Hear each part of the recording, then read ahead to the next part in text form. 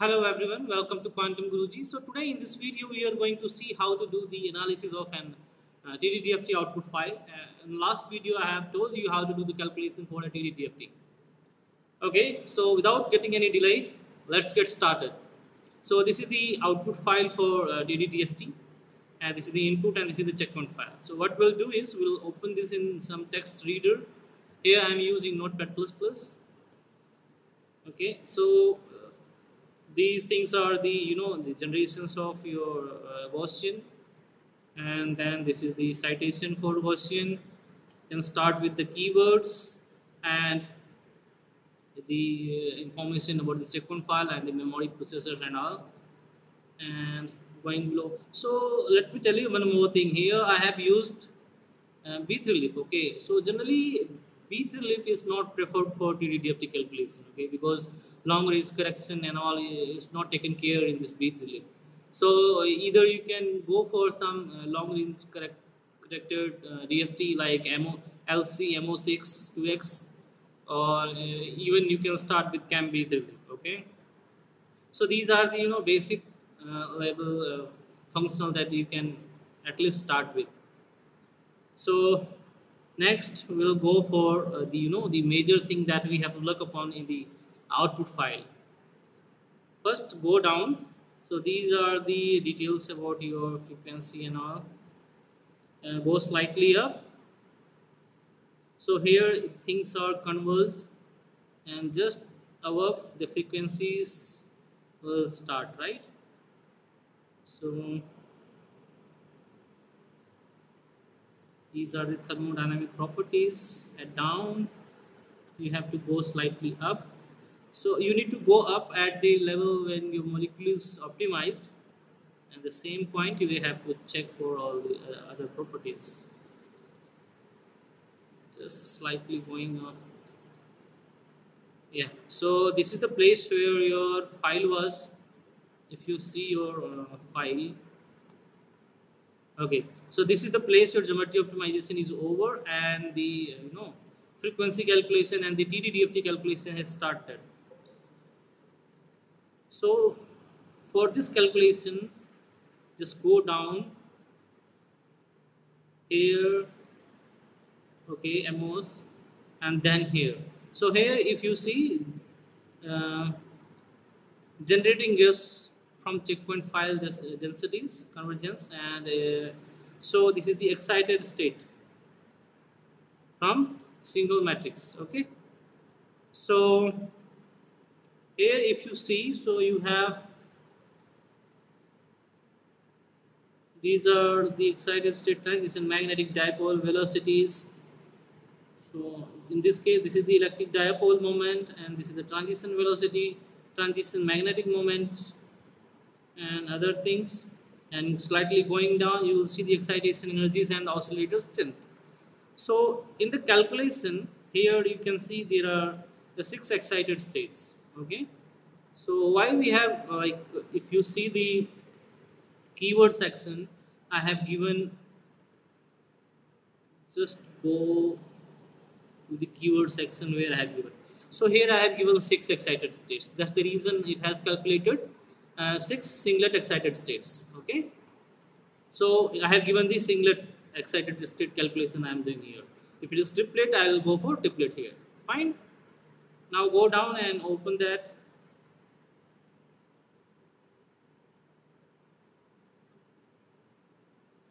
Okay, so it's here. So the first excited state, if you see, it has a singlet B1G. This is the multiplicity of your excitation, and this is the corresponding orbital irreducible representation, and the symmetry of that MO. So this is the your energy of excitation, that is also known as EST.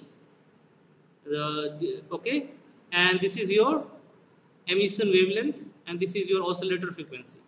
Okay, simply similarly here these are the 51 orbital and 56 orbital. So the electrons from 51 orbital is gone to the 56, and it has a contribution of 0.1, and orbital electron from orbital 54 to 55 is having maximum contribution.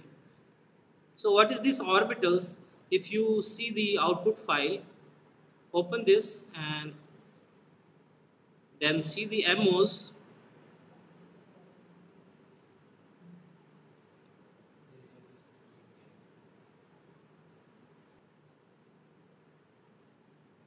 So we'll look into it.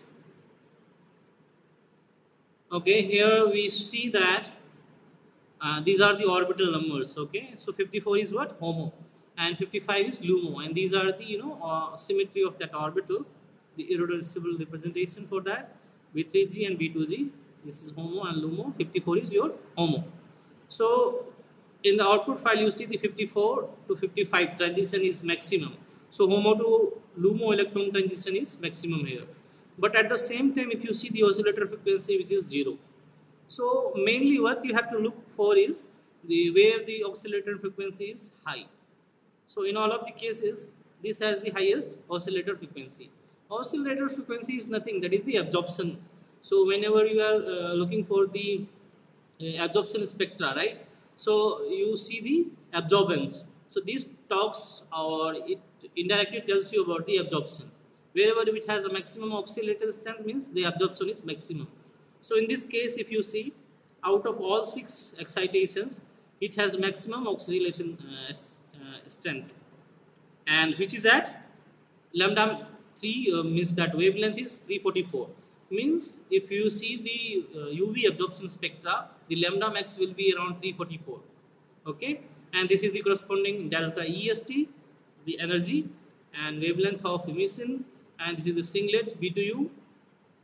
So this excitation corresponds to 50 to 55 and 52 to 56. So what is this 55 to 56? If you see,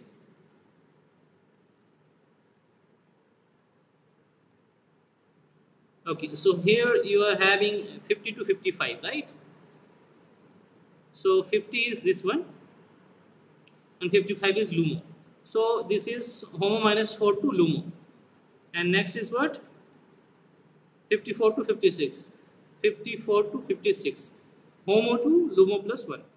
So they are the 2 transitions possible here, and the highest is from this LUMO minus 4, the HOMO minus 4 to LUMO, that is the contributing mode. So if you see the output file and go for UV absorption spectra, UV visible spectra here.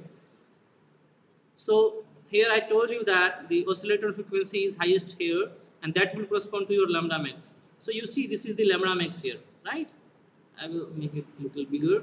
So this is the lambda max, and this frequency is at 344, and here you see this is the singlet excited state. The lambda max is maximum, which correspond to your absorption. So that has maximum absorption. And other than this, it has a one more excitation. I'll show you here with MOs intact. It will be more clearly visible to you.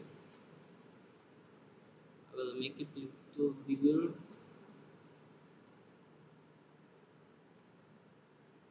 Okay, fine.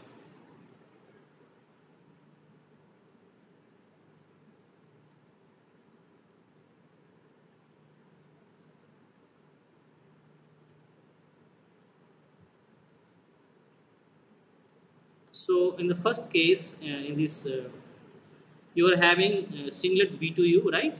So if you see here the frequency, this singlet B2U, this will singlet, this is B2U. That frequency is not so, it is slightly above. Okay, and then you are having a singlet B3G, that is here, B3G. So similarly, all excitations you can see here, and since other is 0, so you see it is minimum, right, everywhere. But singlet, this excitation is high. So similarly, you can see all those excitations and corresponding oscillator frequency, and based on that you can explain your UV visible spectrum and also the energies. So again I will repeat, this is your singlet excited state with corresponding irreducible representation of that orbital, that is B1G, and this is the energy, that is the delta ST, and this is your emission wavelength, and this is your oscillator frequency. Okay, and here if you see, that is the total energy, that TD heterophop by TD-DFT. Okay, so these are the ways to analyze your TD-DFT output file, and these are the parameters you get from these calculations. And other than that, you can check for that magnetic dipole moment, electrical dipole moment, all those things are below, right? Just above here, these are the for metrics for that. Okay, other than that, if you have any doubt pertaining to this TD-DFT calculation and the output file analysis, you can put your comments in the comment section. Thank you for watching the video.